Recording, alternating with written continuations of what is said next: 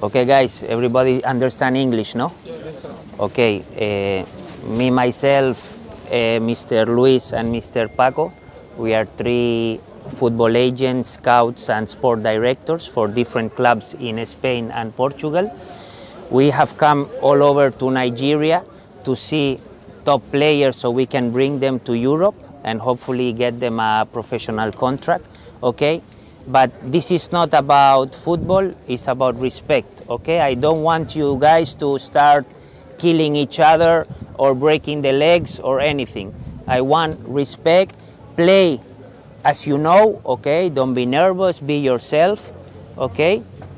And most important, please, be good human beings, okay? I've been in Nigeria before. I've been to different talent hunt like this, and I haven't seen good human beings in the field. I've only seen people desperate to make sure they are selected, you know, being very selfish. We are not looking for selfish players. We are looking for good human beings with good attributes, okay? Good football, good physique, and everything has to be together. Technique, tactic, and physique. I don't care is a striker, I don't care is goalkeeper. Anyone can be selected, even the goalkeepers also, okay? So everyone will have a fair chance.